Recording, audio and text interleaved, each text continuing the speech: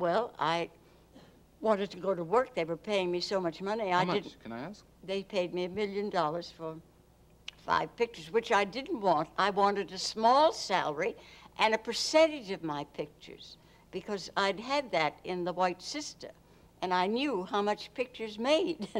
And a little percentage is better than the most money they could pay you. But they wouldn't give me a small salary and a percentage. So they forced the $1 million on you before the days of income tax. Yeah. Oh, no, income tax. It's been there ever since I remember. Oh, we've always certainly had been it. there ever since I remember. Me too. Oh. I'm sorry. Oh, you had to pay tax on that $1 million? Yeah. I still don't. Well. Yeah, I made 5 pictures for that, and 3 of them were mine: the La Boheme, the Scarlet Letter, and the Wind. I'd had 6 unhappy endings. 6 unhappy. 1 was apt to kill you. Really? And I had 6. An unhappy ending was bad box office for the next film? It was death, sure death. No kidding. Absolutely. Well, why didn't they figure that out after 3 or 2? Well, that's what they kept after me for. They didn't want me to do these things. But they didn't have a story.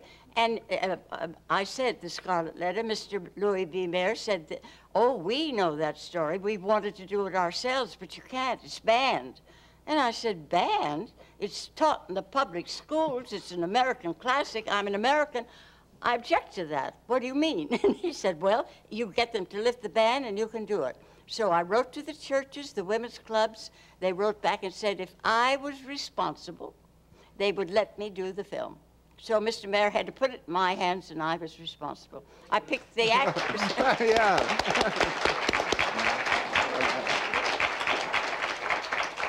I picked the actors and the director, Mr. Systrom, the Swedish director. I thought the tempo of his films were closer to that period than we Americans.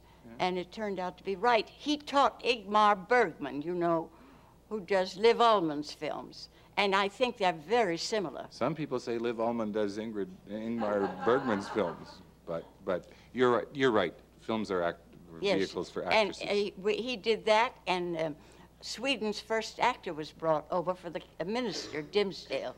And he couldn't speak a word of English. I couldn't speak a word of Swedish. But didn't matter. I knew everything he was saying. He knew everything I was saying. And the audience couldn't hear either of you anyway. No. Now, Irving Thalberg, at that point, is this story true or not? He came to you and said, Miss Gish, we're not doing too well at the box office. We've got to invent a scandal for you about your personal life. That's why I left them.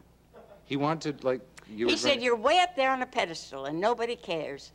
Let me fix a scandal and everybody will care. Did he have a specific one in mind, or just sort of any scandal? Didn't even ask him. And my mother was ill, my sister was in England, and I didn't have anybody to talk it over with, and I thought it over for 3 days, and I thought, well, they fixed a scandal for the next picture, all right. Then the next picture will come. Then I'll have to have another scandal. I'll have to give a performance on screen and off screen. I haven't got that much vitality.